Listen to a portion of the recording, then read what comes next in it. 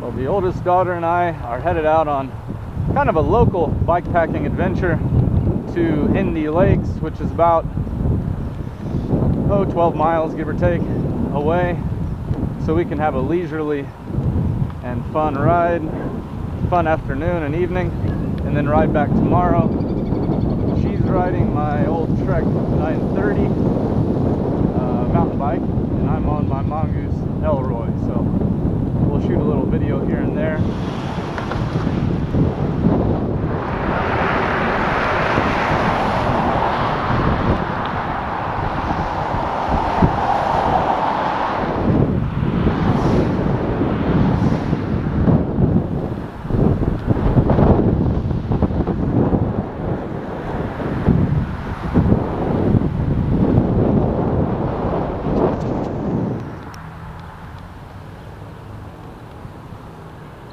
Turn on Southport Road. This is the last turn before we get there. The one thing about staying over here is you've got the water treatment facility just north. So depending on what way the winds are blowing, you can get some of that funky smell in this area. Now this is Mike's Southport Lake. This is not where we're staying, so this is another place I might look into sometime nearby. Alright, so here we come up upon Indy Lakes. You can see there's a lot of RV pull behind fifth wheel campers. Not sure how many primitive sites and tent camping sites get used, but we'll be one of them tonight. There we are. Contest.com. Give us some free advertising.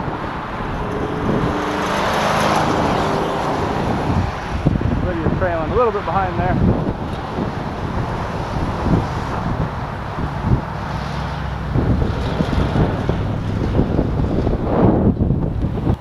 Alright, check in here. She's here.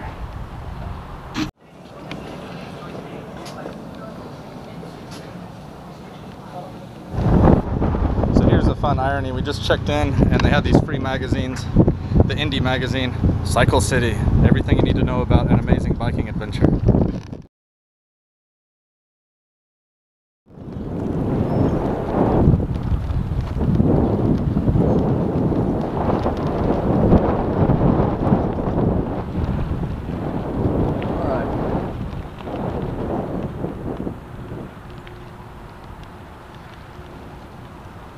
Very corner. Decent little site. Corner. This is the view here, huh? Alrighty, so we've got a little campfire ring here. So there are 1, 2, 3, 4, I guess 4, it shows on the map. 4 tent sites up in the corner here, and I won't even need to buy any wood tonight with this brush pile over there they're trying to get rid of, and picnic table, so we'll clear as many rocks and shit as possible here and set up. And my tax for both of us, it ended up being $21.40. So you don't have water on the tent sites, but you do have electrical, so that can be handy. It's good to get the fire started. Fire at 6 p.m. and all pools in contact will be over for the day. So they do give like a 20-minute warning to everybody that the place is getting ready to close. I think they have the last remaining payphone in existence, though some crackhead got angry at it. Oh, it doesn't work.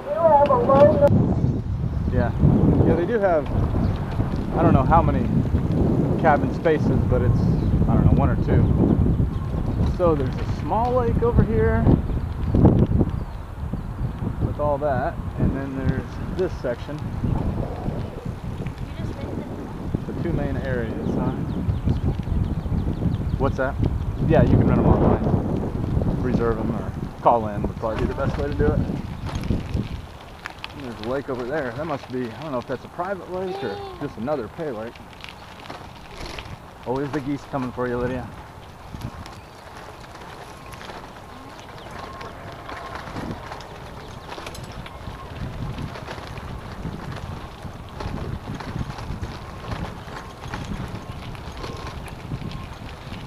Good deal of folks getting the fishing in for the day.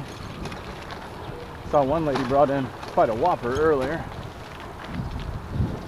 And then we're back at our campsite, our corner campsite. Night ride just for fun. Do a little nocturnal exploring here.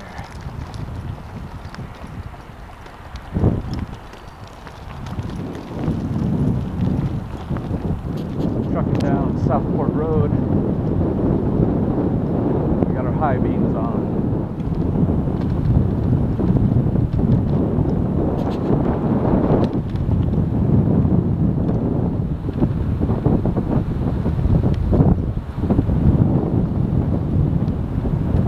What we found? That Steak and Shake, 2 miles away ish. Go in there and get a little late night vittles. Some might say, this isn't camping, you're going to Steak and Shake. Listen, we make anything we want an adventure. Did you want me to smile? He didn't have to do anything. Back to Indy Lakes after a night exploration ride of the Southport Road region. Oh, potholes.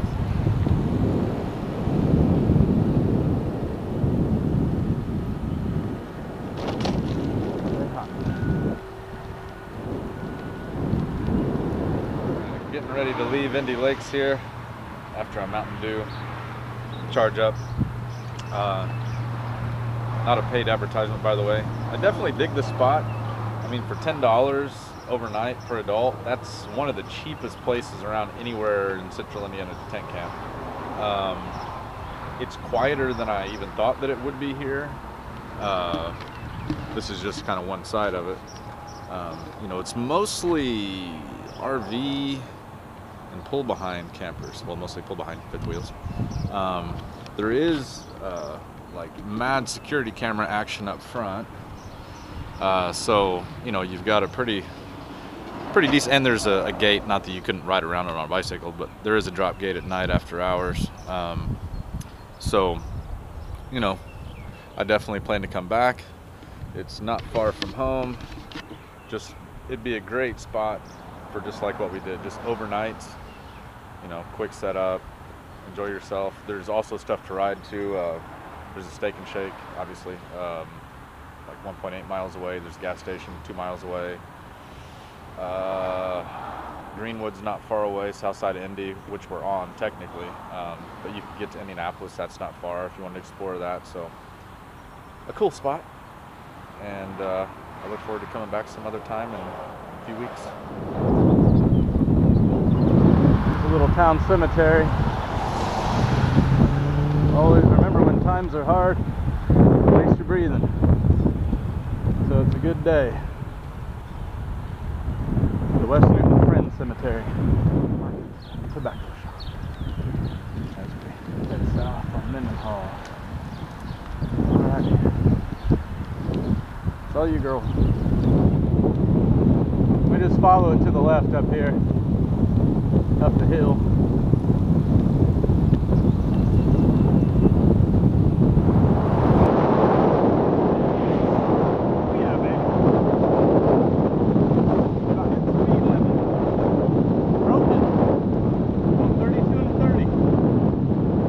Bikepacking, baby.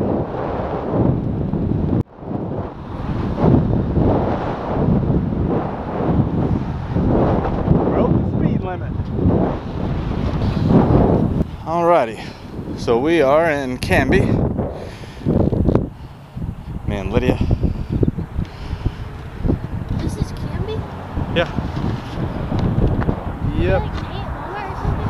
What's that? Did they put that? The Walmart? Yeah. South of Walmart. Yeah. Well, we've gone 6.5 miles from Indy Lakes at the moment. So, yep. What goodwill upon yonder parking lot breaks. We shall go see if we can procure sundry gear for cheap upon these premises. Camelback. 99 cents. Already finding that gear. Vintage biker swag there. Puffy 10-speed Santa Fe. Look at those graphics. You have to carry it out. Going? Oh, yeah. Well, found the new Camelback. I found a little handy stuff sack. I fell over a little bit. And Lydia found some Nike All Conditions gear pants and running shorts. So that was a win-win. Only spent about $10. Rolling into Mooresville up here. Our old hometown for about 15 years before we moved to Plainfield. We'll cruise through the old area, see what's going on, maybe grab some lunch. Stop and have lunch at a Mooresville Classic, the Hong Kong restaurant. Not a buffet. You just order your food by the plate. Good stuff.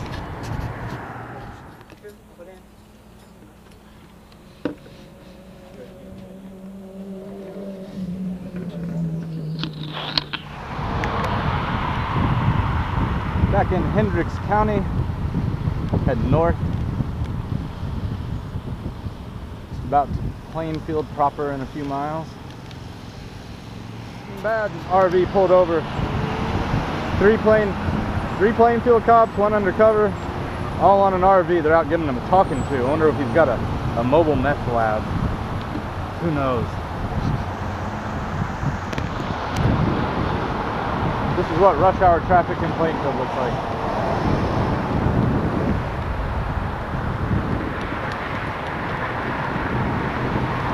Gonna take our secret passageways. Jump the curb.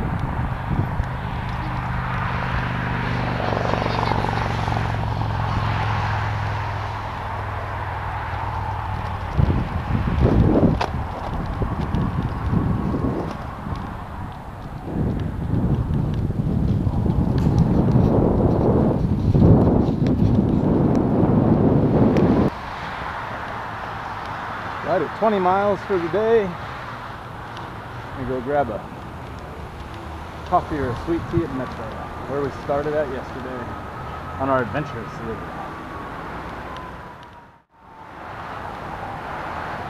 Done a heck of a job, Lib, with all your pedaling.